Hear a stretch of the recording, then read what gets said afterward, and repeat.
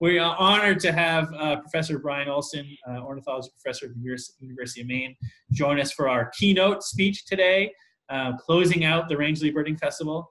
Brian's a great professor, a great guy. I met him when we testified about the Maine state bird chickadee issue up in Augusta, and he gave a informational and hilarious and entertaining testimony there. And so he's a great guy. I'm looking forward to this. So Brian, welcome and take it away. Great, awesome, and thank you, Nick. And I think this whole festival I'm so excited about just in general because my some of my very first field jobs when I was still in college were up in the Rangeley Lakes area working on loons and kingfishers and swallows and kicking around in that whole part of the state, which is definitely one of my favorite parts. So I'm really happy to be part of this today. So today what I was going to do is talk to you all a little bit about the madness that is field guides and what the thoughts are behind that. Trying to give you a little bit of a peek underneath the scientific hood for what makes your field guides the way that they are. So the idea with this lumps and splits awful pun is that for those who haven't spent a lot of time being really strong listers, a lumping is when you take what used to be two species and now they're officially one, and the split is when you take what was one species, it gets split into two. So let's get going.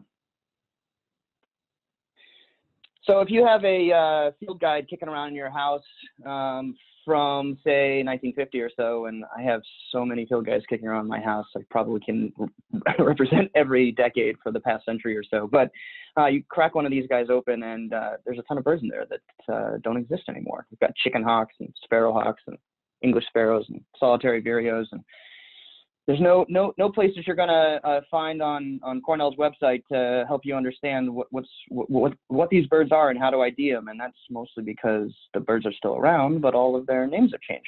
So in this instance, we're talking about Cooper's hawks and American kestrel, house sparrows, and blue-headed vireos.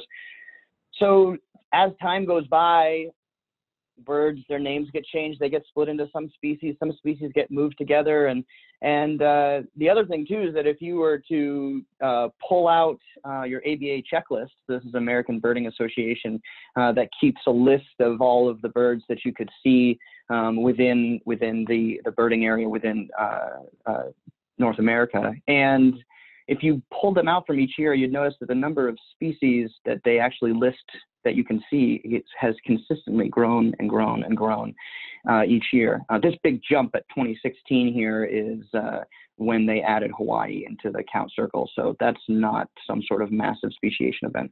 But still, all of these things are happening as time goes by. And so at the end of the day, your field guides have a shelf life, and there's a point at which they don't reflect the agreed upon species designators anymore, and they don't reflect the ranges, and they don't reflect what people are calling things. And so basically today's talk was just trying to figure out what's up with that. So why do they keep changing the names, and why do they keep adding species? And so that's what we hope to talk to for the rest of the time. And it's not just a mad business model for the publishers.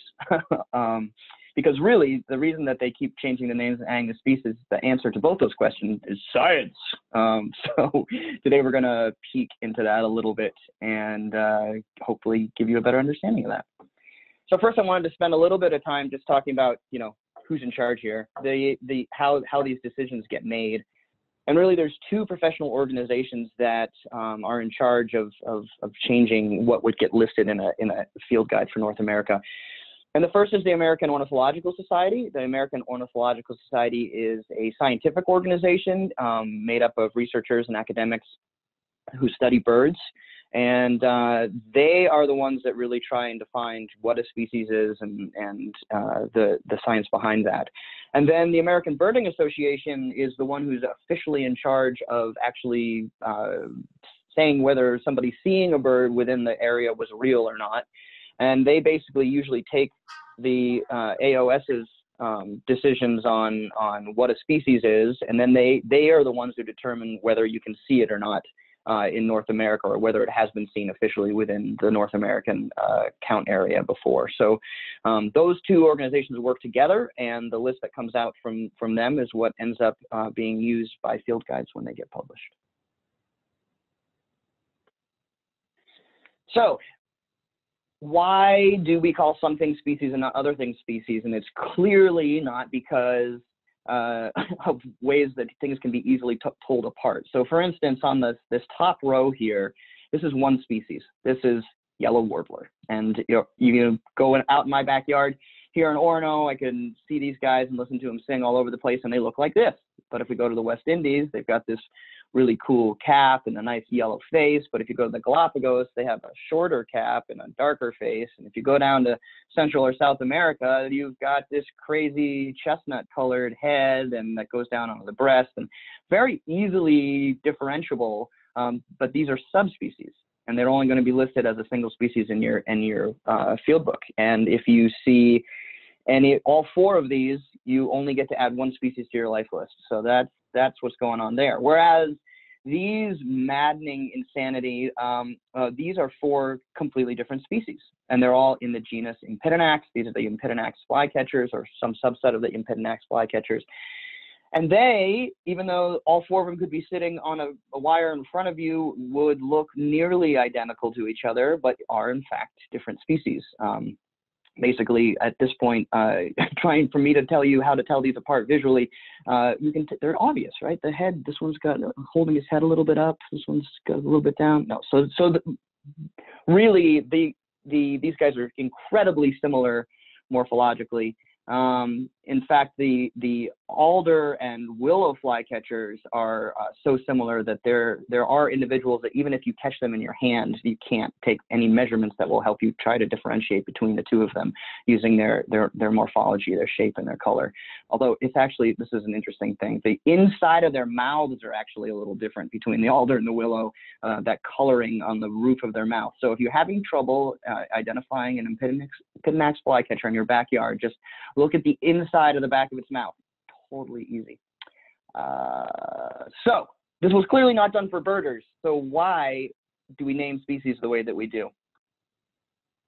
And the American Ornithological Society uses what's known as the biological species concept to determine whether or not something is a species, or two species, or five species. And to define it real simply, the BSC, biological species concept, says that two members of the same species can interbreed and produce fertile offspring. So this donkey is a species because every member of the donkey species can reproduce with every other member of the donkey species, and lo and behold, they produce donkeys that can also make more donkeys. And so that's a species because they can all interbreed. And horses also, every member of the horse group can also mate and produce fertile offspring with every other member of the horse group. And that doesn't mean that they're all the same kinds of horses. So you could have draft horses and Shetland ponies and any number of other things mixed in there, but they can all produce fertile offspring. And so thus they're all horses, and any of the other things that are in there would be races or breeds. Or varieties that happen within the horse, but they're all horses because if they can reproduce and produce fertile offspring, they are all a member of this circle right here and not a member of this circle right here. And so the reason that we know that horses and donkeys are different, because if you mate a horse and a donkey, you actually do get something. You get a mule, but mules are infertile. And so they are not producing fertile offspring, these two. So that makes them different species. What does it make the mule? Well, the mule that can't reproduce at all. And so it's nothing. It is an evolutionary dead end, and we won't talk about it ever again. So the horses, another way to think about this is that if some mutation popped up in the horse, so if you've got, say, a horse of a different color, then that mutation that caused a change in coat coloration has no way to get over into the donkey. Because it doesn't matter how any reproduction happens, there's never going to be a donkey with the same genetic mutation that happened in this horse. However, there could be other offspring of this horse that happened for many, many, many generations have that mutation. So basically, because of this fertile offspring thing, Mutations that happen in horses stay within the horse group. Mutations that happen in donkeys stay in the donkey group. And those two things don't mix because they are separate species. So that is the biological species concept in a nutshell, except there's one little wrinkle. And that is that we like to think about it in the wild, because there's lots of crazy stuff that can happen in zoos and in captivity. Basically, if you literally have no options but to breed with the last man on earth, then strange things happen. Okay, so that's all well and good. That's one way that folks have determined species, but the BSC has some limitations. And one of the big ones is that whole "in the wild" kind of phrase. So here are two species. If you opened up your field book, if you had an Eastern Field Guide or a North American Field Guide, it would list mottled duck, and it would list the American black duck. American black ducks, you can see it all through Maine. They breed up in Rangeley. It's really fun watching those guys kick around. And mottled ducks don't. The mottled ducks are breeding down here in Florida and along the western Gulf Coast, a little bit up into Texas. And so in the summer, so if we ignore this blue color here, in the summer you can find black ducks breeding in basically the northeastern US and eastern Canada, and the mottled ducks breeding down here in the south. They don't overlap.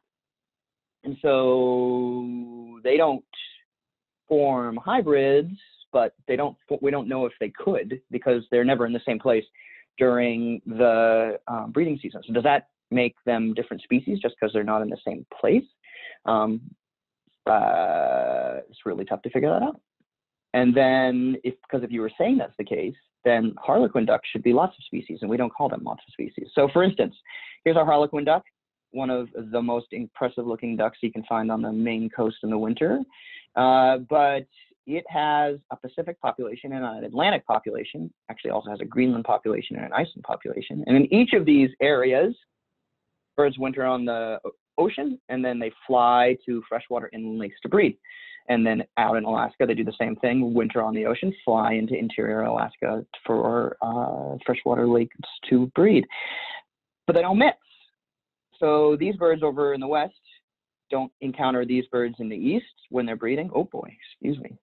And the ones in Iceland don't encounter them as well, but we still call it just one species. So it's not, we have a disjunct range, the same as the mottled duck and the black duck, but now we're calling them one species, and then the mottled and the black duck, we call them two. And why, what is happening here? So this is all becomes very confusing if you're just looking at ranges. And the BSC doesn't say anything about what if they can't interbreed because they can't get to each other.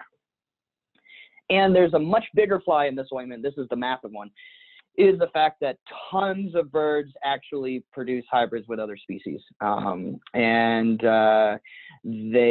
hybrids are not infertile. They can indeed breed even after they are produced. And so that, if we're going to use the strict biological species concept as our way to define what is a species and isn't, can really get in the way. So I wanted to do a quick little chat guessing game here. If everybody who has the ability to throw things into the chat, I wanted folks to guess what percentage of birds make hybrids with some other species, that fertile hybrids. So go ahead and put into the chat box a couple of guesses in there of how many species of bird can produce fertile hybrids with some other species. Okay, so Nick says 10%. We got some 20s and 30s and 20s. Whew, Matt going big with the 90. All right, so folks, you got some idea when people have realized that the hybrids are not super rare. There's nothing like smaller than 10% out there. So here's the grand reveal. The grand reveal is 16.4% of birds have a hybrid with at least, or have been reported to have hybrids with at least one other. And if you count captivity, the weird stuff that happens in captivity, that goes up to over 20%. But some groups are insane. So waterfowl are 80% of species. So if we were using the strict definition from biological species concept that says, hey, if you can produce fertile offspring in the wild with this other species, you guys are one species, not two. If that was our strict definition, there would basically be two species of waterfowl. There would be a duck and a goose. Well, it's a goose swan, but there's only two groups that don't interbreed with each other. Like all the ducks interbreed with some other duck, and this crazy chain of hybridization that goes across the whole groups. So if we want to be really strict about the BSC, we basically have a duck that has lots and lots and lots of different plumage colors, but that's not the way that we think the world actually works. So the BSC is a little bit too strict for bird use, because the hybrids in birds are out of control. And so in fact, there's so much hybridization across the class aves that there are entire field guides devoted just to identifying avian hybrids. So if you always have thought that you're identifying some brand new species that you've never seen before, I know I did that a ton when I was first starting out. Here's a book that can basically justify anything you see in the wild. Okay, so what are we going to do now? If we want to have more than 2 species of waterfowl, we need a different definition. And so the AOS, American Ornithological Society, actually uses a derivation of the biological species concept.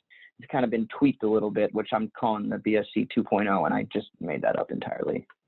Okay, so the idea behind the way that the AOS views the biological species concept is they define it more as a species is a population of interbreeding individuals that have an independent evolutionary trajectory. And that's what does that mean? That's a little weird. So what I want you, instead of thinking of them as species, to think of them as water droplets that are colored in some certain way. And so what we have here is 2 beakers, and those 2 beakers are supposed to be representative of 2 populations of birds.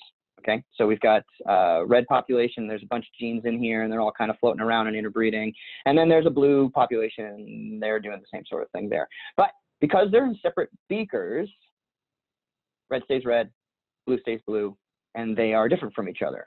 And as time goes by, any mutations that pop up in the red beaker stay in the red beaker, and any mutations that pop up in the blue beaker stay in the blue beaker. And so these would be separate species because things that happen in the red beaker don't affect things that happen in the blue beaker.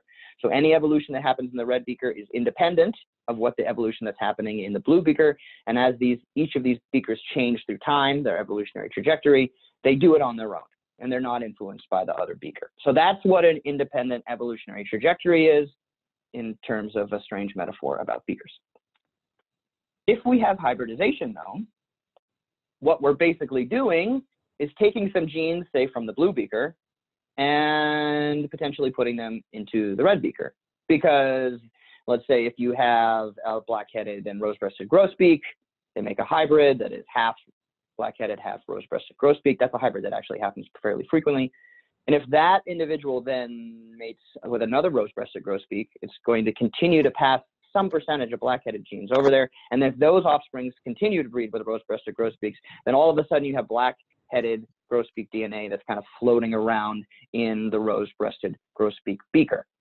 And if going in the other direction, if that hybrid had mated with a pure black-headed grosbeak, and then its offspring did that again, and its offspring did that again, now we end up with rose-breasted DNA kind of floating around within the beaker. So that's one drop that would go in there. But if hybrids happen a lot, you're putting drops back and forth and back and forth. And of course, through time, what you'd end up with is 2 beakers that are the same color, that are some sort of mix of the 2, because that hybridization is basically mixing genes from the one beaker into the other, and then hybrids going in the other direction bring genes from that second beaker back to the first beaker. And so now if that hybridization is ongoing, is continuing to happen through time, any mutation that pops up in this beaker could end up over in this one. And any that pops up here because of hybrids can end up over there. So these 2 beakers are no longer independent of each other because of this hybrid sampling of back and forth and back and forth. So that's no longer an independent evolutionary trajectory. And now they're one species and not 2. And so that's how you would see that hybrids could make what used to be 2 beakers become 1 beaker, or was 2 species become 1 species. But that's not always the way that hybridization works. So what we can also think about is that, let's say that hybrids, let's focus just on this blue coming into the red to begin with. So if this blue genes come over into the red beaker, they have the potential to make this beaker purple, but they're only going to do that if they can continue to survive and reproduce in that red population. But instead, what we could have happen is that the hybrids are produced, and they're technically fertile. They could have babies and grandbabies, but those offspring that they have don't do as well in this red beaker environment as they would over here in the blue beaker environment. So if you bring this dot over, it's there, but it's just there for a little bit before it gets filtered back out. So in some ways, hybridization in this really torturous metaphor is like you bring a dot over, but then you filter it back out. And so if that's the case where you have ongoing hybridization, and it goes over here and it goes over there, but every time it goes over there, it gets filtered back out, then red stays red and blue stays blue. And any mutations that happen here don't go and change the color of the blue beaker, because even if they manage to get over there through hybridization, they get filtered back out. And likewise, anything that happens in the blue beaker doesn't change the red thing, not because it can't get over there, but when it gets over there, it gets filtered back out. And so that keeps the trajectories of these two beakers independent. And so this species, even though it's hybridizing with this species, those offspring don't really affect this species again at the end of the day, because those offspring, although they're fertile, don't do very well in the environment, and they end up not being able to produce offspring. And so if that's the case, these, even with hybridization, these two beakers can still stay on their own trajectories and not influence each other, as long as you filter out hybrids as fast as they're produced. Okay, so that's the idea there. So this is the difference between the 2.0 and the 1.0. There's that 1.0 said any hybrids, boom, you're one species. Whereas the 2.0 is said, you can have hybrids, but the hybrids can't happen enough or survive well enough to influence what genes are in your environment. So that's the twist on the 2.0. So let's take that kind of twisty definition and go back to our confusing duck example, where we say the BSC 1.0 is kind of confused because they exist in different places, but the field guides say that these two ducks that are really closely related but breed in different places are different species, whereas these two ducks on the Pacific and Atlantic for harlequins breed in different places, but we call them the same species. So what is going on there? Let's start off with our Anis genus, which is our black duck and our mottled duck. In fact, I'm going to zoom back a little bit and talk about 4 ducks. So we have our mallard, which is also closely related. We have our black duck, the next one over, and then we have our Mexican duck, which also looks just like the female of everybody else, and the mottled duck, which is also very similar. These are very closely related species. And what I'm showing here, this is a figure from a textbook that's just been published this year, and these figures are really common in genetic studies, but I'm assuming that none of you have, or very few of you have ever seen anything like this. So we're going to walk through this in really slowly, because you're going to see more pictures like this. But basically, these different the things separated by white lines are the beakers. Okay, they're populations that we can figure out that they live in different places, or there's some reason that we think that they're a separate population. And then each individual little column in here, you can see that there's a bunch of little columns that are all stacked next to each other. Each column is an individual. So somebody went out and took blood samples from, a couple dozen, 3 dozen mallards, couple 3 dozen black ducks, couple 3 dozen Mexican ducks, et cetera, et cetera. And then they looked at 15,687 places in their DNA. And they basically said, what do you look like? Do you look like this beaker, this beaker, this beaker, this beaker, this beaker? And what you find out is that, and then in each column, it's like a percentage chance. So for instance, this column right here, just past the black duck line, says that there's a really big chance that it's green. That's why the bar is mostly green. But the little tip of the bar is blue. So it's like there's a tiny chance it's blue, but really it's green. Whereas everything in the next beaker over, everybody looks red. Next beaker over, everybody looks orange. And so you can see that basically by looking across all of these different markers, that they're very distinctly different between black ducks and mottled ducks. And so you're never going to get any of the black duck DNA confused with the mottled duck DNA, because it's very different. However, the mallard DNA is halfway in between, which is a little weird, because basically there's actually a lot of black duck DNA floating around within the mallard DNA. So a lot of these individuals, and this depends on where you sample, a lot of these individuals they say, well, I'm pretty sure it's a mallard, but there's like a 40% chance it's actually a black duck, because about 40% of the places they look in the DNA look black duckish, but like 60% of the places they look something totally different, which they're calling this mallard beaker. So really what it means is that the difference between mallards and black ducks genetically is much smaller than the difference between black ducks and mottled ducks. In fact, I've been kind of ignoring it up until now, but you'll notice that there's two mottled duck beakers. This one here is the Florida population. All of these birds were sampled in Florida, and this WGC is a Western Gulf Coast. So these were all birds that were sampled on the Western Gulf Coast. And I'm going to go back a slide real quick, or maybe go forward to go back. There we go. You'll notice that mottled ducks, you can see them in Florida here on the range map, and then there's a gap across the panhandle where you don't find them. And then you find them again in the Western Gulf Coast. And the difference between the Western Gulf Coast of mottled duck and the Florida population of mottled duck across all of these places in their DNA is actually greater than the difference between a black duck and a mallard. And so the question here isn't to say at this point, why are mottled ducks and black ducks considered two separate species? But really, the question we should probably be asking is, why isn't mottled duck considered a Florida mottled duck and a Western Gulf Coast mottled duck? And so we probably have 5 species here, and not actually the 4 that you'll find in your field guide. So keep your eyes open for that. This could be a split that might get announced in the years to come. But the idea here then is generally, if you can look at lots and lots and lots of places in the DNA, and you can tell just by looking at them that they are one population and not another one, because if you're in a black duck population, you have all the green type stuff, and if you're in a Mexican duck population, you have all of these, whatever defines a red type of thing going on in your DNA, et cetera, et cetera. And obviously, these colors are completely arbitrary. But if your DNA says you are a black duck, I look here and it looks like black duck, and I look here in your DNA and it looks like black duck, and I look here and I look here and I look here and I look at 16,000 places and you look like a black duck, then you're a black duck. And I know that you're a different species than another one because those places are all different if I look at a different individual in a different species. So that's how we can tell which beaker they're in and whether they're on an independent evolutionary trajectory. So that's what's going on with these ducks. But what about harlequin ducks?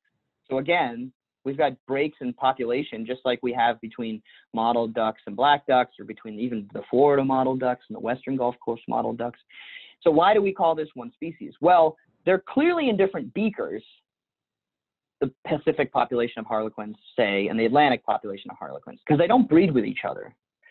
But if you look at their DNA, there's nothing that tells you, there's no marker. If you look across their whole DNA, there's no marker that you can look at and it'll tell you, oh, this one's from the Atlantic. Oh, and this one's from the Pacific.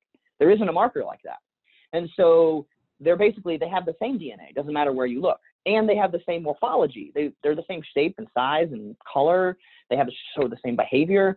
If somebody were to just mail me a harlequin duck in the mail, please don't anyone mail me mottled ducks. I mean, or mottled ducks. No ducks. Don't mail me any ducks. But if somebody mailed me a dead harlequin duck in the mail, I would have no idea if they didn't tell me where it came from. Like, I couldn't figure it out. And so they're in different beakers, but they're still show the same evolutionary trajectory. And that's probably because they were just put into different beakers very recently.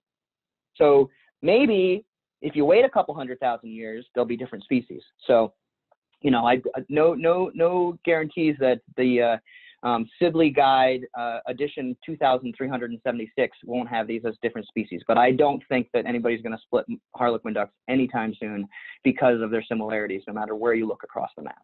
So they're on the road to become different species, but they're not anywhere near there yet. So to get back a little bit to the naming bit, the AOS doesn't use just genetic data. They really, these days, they lean on genetic data very, very heavily, but it's not the only thing they do. They basically say, we want to be able to tell species apart in at least 2 ways. And one of them is almost always genetic. If things are identical genetically, there's little chance that they're going to be called different species. But they also really want to see differences in something else. It could be, you know, the mate choice, you know, like the Mottled ducks only like to breed with mottled ducks. Even if there were a mallard there that they could breed with, they wouldn't prefer that. And mallard ducks would not like to breed with a mottled duck, even if they're there. So that's kind of back to that BSC 1.0 kind of scenario. They don't like to make hybrids. So mate choice is a good one. Song, there's a difference between their songs. Not really a good duck example, but we'll come to a better one in a second. Their shape or their color, their morphology, that if there's clear differences, that's helpful. And if they have any sort of really consistent behavioral differences, like this one always puts its nest in cavities and this other one always puts its nests in cup nests and bushes. If those are really consistent between the two, those also get added together as evidence. So AOS is always looking for two things, and one of those is almost always genetic these days and age.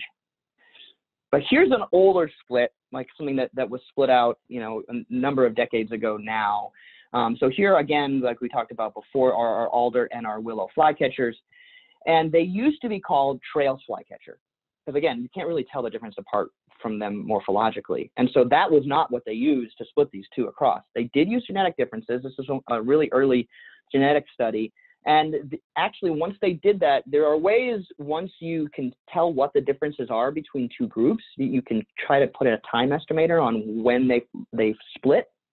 And the difference between alder and willow flycatchers is really big. So the evidence suggests that it was almost 3 million years ago that they split from different species, and they've been on independent evolutionary trajectories for 3 million years. I mean, this is a long time that these things have not been considered, have not been interbreeding with each other and producing hybrids. And they have really clear mate choice. In fact, there isn't any reported, at least that I know of, any reported hybridization between these two groups, although I don't know how you would find that, but because they look exactly the same. But their songs are super, super, super diagnostic. Okay, so if we got this guy here, hopefully you can see this or hear this. Fitzbew, nice willow flycatcher song. All right, and then if we play this guy, and you can, alder flycatcher. It's diagnostic because it says alder flycatcher at the beginning. That's how you know. Phoebeo. All right, so that Phoebeo is really consistently different from that Fitzbew. All right, and if you don't hear those differences, I'm sorry. But if you keep listening, you should be able to figure out the difference between those two with practice. And they are consistently different from each other because they are different species. So this is an example where we didn't catch that they were different species to begin with because they look so similar, but they act different. They have different clear mate choice. They have different songs. They don't mate with each other. They only mate within their group, not between their groups, and they have a huge genetic difference. So the trails flycatcher was disbanded into willow and alder. And the way that AOS does that is like nobody's allowed to be trails flycatcher anymore because it would just be confusing. Because then you're saying, wait, does trails refer to both of them together or just one of them? And so they just get rid of that name. Trails flycatcher is gone, unless you're a bander, but that's a different story. So that's gone. And then you only have willow and alder now.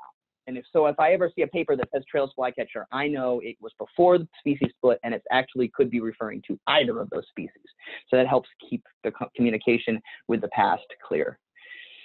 All right, so that's a really nice one. This one I like more because these guys are very near and dear to my heart. The reason I have a tidal marsh behind me is I do a lot of my research in tidal marsh, a lot of them on these two species, the Nelson sparrow and the salt marsh sparrow, which until very recently were called a single species, the sharp-tailed sparrow, and they were split into two. And this is a scenario where the first version of the biological species concept would not have called them two species. It would have called them one species because they do produce hybrids, and those hybrids are fertile. If you go down anywhere between, in Maine, anywhere from the New Hampshire line, Wells, Rachel Carson National Wildlife Refuge, up through Scarborough, all the way up to Midcoast and Popham, there's good tidal marshes behind Popham Beach State Park, up to South Thomaston and the West Keg Marsh on the West Keg River. In that entire zone, basically from the western part of the Penobscot River estuary down to the rest of the state. It actually goes even further into New Hampshire. But that whole area are places you can find hybrids, and they're there pretty consistently. In fact, in the basement of the biology building on the University of Maine campus, there are hybrids that were collected in Scarborough Marsh in 1898. So there's been hybrids for a long time. Well, not long in evolution, but long in terms of our lifespan. But those hybrids don't do well. They don't produce as many offspring as the pure salt marsh or the pure Nelson sparrow. So even though they're making these hybrids, even though there's genes going from one beaker into the other, they're getting filtered out after they get into that beaker. And so Nelson sparrows isn't influencing the beaker that is salt marsh sparrows that much. And likewise, Nelson sparrows have their own independent evolutionary trajectory that is not being influenced by things going on that much in salt marsh sparrows. So that's what causes them to be different species. And if you look across lots and lots of genetic markers, it looks like they've diverged or have been on their own separate trajectory for about 200,000 years. So nowhere near as long as the willow and alder flycatchers, but for about 200,000 years, salt marsh sparrows have been doing their salt marsh sparrow evolution thing. Nelson sparrows have been doing their Nelson sparrow evolution thing, and they haven't been impacting each other that much. And salt marsh sparrows would much rather mate with a salt marsh sparrow than a Nelson sparrow. And so they have clear within group preferences for mate choice. They have distinct songs. They have distinct behaviors. So Nelson sparrow males will follow their females around. Salt marsh sparrows never do that. They're just basically mate with as many females as they can, and then they ignore them until they can mate with them again. There's no parental care. There's no nothing. So salt marsh sparrows don't have any of that going on. Nelson sparrows kind of form pair bonds for a while. That's really distinctively different between the two of them. So these are two species because of that. But they're two species in the face of hybridization. So that's how this 2.0 definition works. Okay. So I wanted to give you guys a little peek into some other kind of unresolved issues. Some of these are, so what's coming down the pike from the renaming sort of scenario, and what might the field guide of the future look like.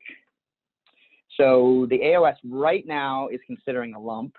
This is a lump between the northwestern crow and the American crow. I was actually really tempted to show the exact same picture of the same bird in both, because you can't tell them apart looking. These things are maddeningly frustrating from a birding perspective, and then have been for a long time. So the northwestern crow, you basically tell it, like, I have northwestern crow on my life list. Why? Because I heard a crow, when I was in Anchorage, and that's why. I didn't look at it and say, aha, a northwestern crow, because they're really hard to tell apart.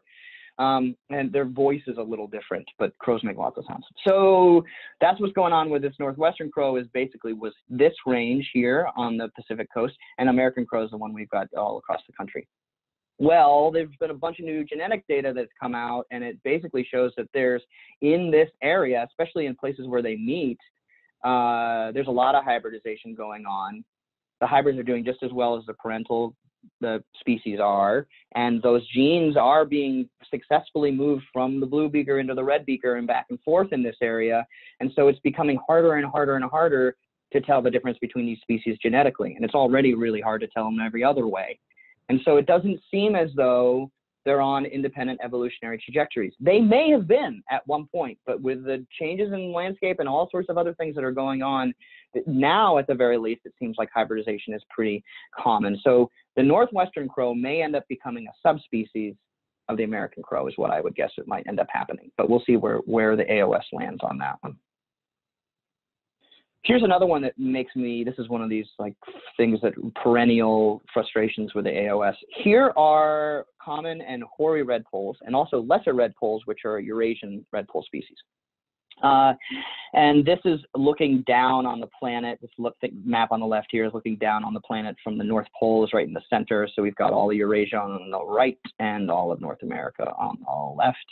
And these three species basically have this distribution, where they're mostly found based circumpolar, all through the polar regions. And then we have these cool eruptions that happen to the south, which we're really familiar with here in Maine, where you get big flocks of redpolls, and you're sitting there with your binoculars staring and trying to find the one hoary for years and years. I've been doing this, and to get your yearly tick, if that's something that you like to obsess about, which I do.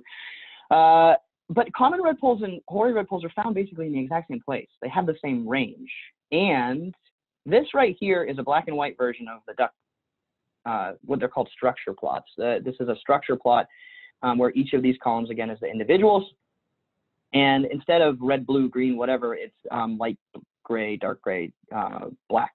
And you can tell that it looks the same color gray between common and hoary and lesser, which is to say, if you look at thousands and thousands of different places in their DNA, you cannot tell the difference looking at the DNA between a common red pole, a hoary red pole, and a lesser red pole. If I took a blood sample of a red pole somewhere on the planet and I sent it to, somebody's lab, and I said, tell me what species this is, they could not tell me if it was common, hoary, or lesser. They could tell me it's a red pole. He's like, this is a red pole, but I can't tell the difference between those three species because they're basically genetically identical, but they're still called three species.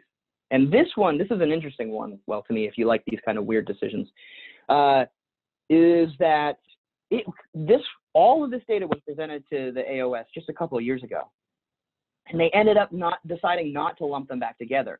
And in fact, it was a split decision. Like half the people on the committee voted to lump them, the other half didn't. And to change something, you need 2/3 majority. And really getting into the details now, but they didn't lump it. And it wasn't because they thought that there was a genetic difference. They didn't lump it because they wanted something else too. They said, I hear your genetic argument. I'm not arguing against your genetic argument, but tell me that they breed with each other and produce happy offspring. Tell me that they, that they don't have, they don't have mating preferences that are only within their group. Tell me that common and hoary mate together all the time. And as soon as I see the field data, those other votes on the committee will probably say lump as well. So they're waiting for that second piece of evidence to lump these two things together. And why don't we have it already? Because it's really hard to study these guys. They're really inaccessible places. So as soon as somebody wants to go up to Baffin Island and spend a lot of time following the secret lives of red poles, these guys will probably be lumped back together. Here's another one that's even more controversial if you like to have bird species field guide controversies. It's very serious stuff. So we have golden winged warblers here on the left and blue winged warblers here on the right. They're a famous hybridizing system because actually the hybrids they make and the back crosses where those hybrids mate with one of the other pure parental forms, those are called back crosses. They're very distinctive coloration, and they're not like a gradient in between. It's like they look like this or like this or like this or like this. And they, in fact, all these hybrids even have names, or Lawrence's warbler or Brewster's warbler, which is actually a hybrid between a golden wing and a blue wing. So these guys are two species in your field guide, and some field guides actually even show you what the hybrids look like and give you their names as well. Tons and tons of genetic data went into this one. This is a totally different type of plot that I'm not going to talk about, so you can ignore it if you want to. But basically, this is showing what is different between things that we call, it took a bunch of golden winged warblers, a bunch of blue winged warblers, and it said, what's the difference? And if the difference is not that much, then the bars are low. And if the difference is big, there's a big genetic difference, the bar is high. And this is basically all of the DNA, or a lot of the DNA of these two species. And if you look across the DNA, left to right, you see 1, 2, 3, 4, 5. This is actually 2 bars, they're just really close together. 6. There are basically 6 genes that are different between a golden winged warbler and a blue winged warbler. 6. Everything else is the same. Everything else is mixed together. Everything else is like a big purple beaker. But there are 6 places that if you know those 6 places, you can I can tell you whether it's a golden wing or a blue winged warbler. And those six genes, they code for feather color. So they basically, why is this a golden winged warbler? Well, because it has the genes for a golden wing, and this is a blue winged warbler because it has the genes for, this is like hair color at this point. It was like calling redheads and towheads different species because they consistently have genes that produce redhead or towhead, and that's crazy pants. So I think these guys are going to end up getting lumped at some point as well, because there's just not a good difference between them genetically, except for the things that code for what we like to see, which is easy ways to tell them apart. But really, probably what we have going on here is varieties or just morphs. So you have like red-tailed hawks or something like that. Okay. So our bottom line at the end of the day, I love this. This is a 1910 a cartoon that was published in, and it was American Ornithological Society, except that its name has changed too, which is fitting, I find, in a deeply satisfying way. It used to be the American Ornithological Union. But at any rate, that professional organization published this political cartoon. Well, not political, although species can feel very political sometimes. But the idea is that this is Joseph Grinnell, who was in charge of it at that time, and he is really famous for like naming every single thrasher or fox sparrow in every valley of California. And so he's making all these little subspecies, really thinly slicing them up, and the ornithological workers are tearing their hair out because you can't tell the difference between any of these things. And so, yeah, that's the idea behind that. But the bottom line is that species are independent evolutionary trajectories. What happens within that beaker affects that beaker and no other beaker. And how independent enough is a judgment call at the end of the day. That's why field guides change one way and sometimes go back. New data comes up. It looks like they're impacting it a lot, but then maybe they aren't. So that's where this is going to probably continue to be an art for some time into the future. And we're not going to end up with a final field guide to end all field guides. So one of the lessons you should take away is, you know, get it into your budget. You're going to need a new field guide every decade or two. So budget for it. It's coming at you. And the other thing I wanted to really emphasize is you should keep regional lists. And here's why. Here's why you should keep a regional list. Let's say that you did a road trip from Everglades National Park to the Channel Islands National Park outside of Santa Barbara, somewhere between 1957 and 1997. Okay, so I could have done this maybe like after high school graduation. I went on a big road trip. I didn't, but let's say I was more adventurous than I am. And I hitchhiked and birded my way across the country from Everglades to Channel Islands. And I was noting the birds that I saw along the way. Well, looking at my National Geographic, second edition National Geographic, now I've showed you when I graduated from high school, National Geographic field guide, I would see scrub jay. There's a scrub jay. And I actually saw this bird in my theoretical trip in Florida, and I saw it in Texas and New Mexico and Arizona and California, and I went out and splurged on the ferry to the Channel Islands. I saw it out there too. This bird's all over the country, and I saw it lots of places. If I had just said life list, tick, scrub jay, done, then that's all I get. But if I had kept regional lists and paid attention to where I saw the bird and kept records of it, and if eBird had existed at the time and had done it that way, I would have a record of where I saw this bird. And then I had this cross-country trip, I go home, I continue with my life. My life list starts giving dividends without any more birding. So in 1998, the scrub jay was actually split into 3 species. The Florida scrub jay, this one here, the island scrub jay, which is only found in the Channel Islands off the coast of California, and the western scrub jay, which is like all this mess in the middle. And so I ticked once, I got 3 lifers.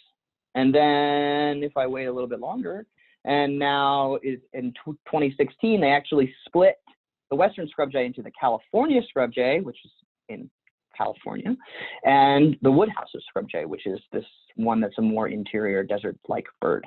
And there are huge genetic differences between these, and behavioral differences, and morphological differences. If somebody mailed me a dead scrub jay in the mail, I can tell you which one it came from, or somebody could, but again, please don't mail me dead birds. And now my one species investment in the 90s ends up being a 4 species life tick in 2016, and I didn't do anything. And that's, I mean, if I'd bought apple stock in California while I was there over the same time period, my one stock would have turned into 14, but 1 to 4, that's not bad. That's not bad at all. So, you know, keep regional lists, and who knows, your life list may grow with you not even birding anymore. So with that, I hope you have now a better feel for what the logic is behind field guides and how things are named. And this is my much loved Sibley guide, and I need to rebind it again. But so I keep my old guides as mementos, but you're going to have to get new guides. But with that, I'd be happy to take any questions that anybody would have. And thanks for your attention. Brian, thank you very much. That was outstanding. Extremely informational. Awesome. Thank you.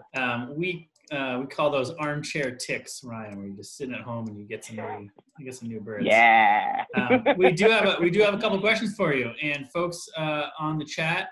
First of all, thank you to Brian, and put your questions down there in the chat. I will try to follow along and ask. Brian, we have a question about the Baltimore Oriole. What happened there with its name change?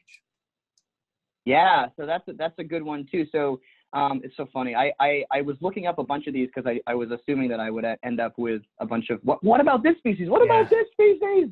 And we have scaly-breasted Munia don't have all next, the answers for all of them. I know. Just get ready for that too. Baltimore Oriole is like one of these really weird ones where it's flip-flopped, right? So like, we had 2 species and then it got put together into the Northern Oriole and then it got split back out again. And it's really what has happened. The answer to almost all of these stories is that there's been a revolution in genetic data over the last few decades. And the data that I was showing where folks are looking at thousands and thousands of places in the DNA now, back when the lumping happened, the genetic information was only looking at dozens of places. And so if you have hybridization, dozens of places can be confusing because there are some places that kind of look hybridy and flip-flop and they're not diagnostic. And so you get, 12 places in the DNA and it could look, in a Baltimore Oriole, it could look like any Oriole at those places. But once you look at thousands of places, now 100% this is going to be a Northern Oriole. This is going to be a Baltimore Oriole. So it was basically like, it's just better resolution. So if you have, it's kind of like the 5 blind men on the elephant kind of scenario, right? So they go up to the elephant and one thinks it's a rope because they're holding the tail, and one thinks it's a tree trunk because they're holding the leg, and one thinks it's a snake because they got the trunk and tail, whatever that works. And one thinks it's a wall because they got the side of the elephant. And because they were only looking at a tiny piece, you end up with a totally different story. But once you look at the whole thing, clearly an elephant, but that looks different in different places. And that's the same kind of idea with genetic information. If you only look at a couple of genes, it's like, I don't know, it could be this Oriole or that Oriole or the other. But if you look at enough places, you're like, it's Baltimore, like 98% across here. So we can very clearly call this a Baltimore Oriole, and that's good. So we've only had the ability to look at thousands of places in the last couple decades. So that's what most of these stories end up being like that. So it was, so this is the big arc for a lot of these species is folks were only using plumage and they split them into 2 species. And then they got some little genetic DNA back and they're like, nah, they all look the same. So they lump them all together and now they're only 1 species. And then we have better resolution with our genetic data and like, oh, actually we can tell them apart genetically, and they get split back. So that scrub jay example, for instance, in 1957, it was called just a scrub jay. But if you go back further than that to 1910, it's 4 species or 5 species again. In fact, there's actually a point at which it's like 7, where there's a separate species in Texas and somewhere else. And so when they were only using plumage and behavior, they had split it really fine. And then the genetic revolution, the first one happened, and they pushed it all together. And now the second revolution in DNA has basically put it back kind of similar to how it was in 1910. That was a really long answer to Baltimore Oriole. That's a good one. Let me get to a couple more. So it's 11:55. We do have a bunch more questions here. So from Sally, how important are the small differences in genes that are showing up between the common and hoary redpolls? Could those reflect a really important difference in behavior or otherwise? Yeah, so that's an interesting thing. So yes, it could difference. So nobody's arguing that there's not differences, right? So hoaries look different than commons, and they are a lot brighter, and they might have some behavioral differences too. So the question ends up being whether, if you look at a hoary and you look at a common redpoll and you find genetic differences, are those genetic differences, can they flow easily between the two, or are they stuck together? So let me rephrase that in a different way. So for instance, is it like hair color, where there's a redhead and a brown-haired person, and they have something else? So let's say that the redhead is a fiery temper and the brownhead is a pacifist or something like that. If they have offspring, can they have a fiery brown-headed kid and a pacifist red-headed kid? Because if that's the case, then those things are mixing when they mate. So that doesn't mean that the genetic information isn't there. It's just that it's not stuck in a beaker. It can flow around and rearrange in different ways, which is to say it's genetic variation and it's behavioral variation and it's morphological variation, but it's not locked in a species grid. So that's what all those little differences, we expect that any species is going to have genetic variety, but if it's one species, that genetic variety can be found anywhere. And if it's two species, then you end up with, if you have this thing, you also have this and this and this and this and this and this, and they can't go over the other one. Awesome. I hope that Thank helped. you. I did. From Nick Ledley, is the rate of hybridization likely to increase as species expand territories due to climate change? Yeah, the quick answer is yes. In fact, to give two kind of textbook examples, the golden wing and blue wing warblers, there are some people who say, yeah, it's all mixed up now, but it's because of deforestation with making farms and basically making the East Coast look a whole lot more like the prairies. And that human change on the landscape allowed the blue wing warbler to come in, which is more of an open country bird, to come into the golden wing warbler area and make those beakers all mixed together. And that they were separate before, but now they're all mixed up. And so that change in the landscape is what led to them overlapping. And then when they overlapped, there was nothing to stop them from making hybrids, and those hybrids did okay, and then they move on. Another thing that's been kind of done some is to say that sometimes there's places where there's hybrids that happen, but the hybrids don't do well. But then if the environment changes, the hybrids can start doing well. And so what you had was hybrids happen, they get filtered out. Hybrids happen, they get filtered out. If the filter stops, because the environment changes so that everybody can survive, then that hybridization starts mixing and continues to mix them. And what was two species with hybridization goes to one species.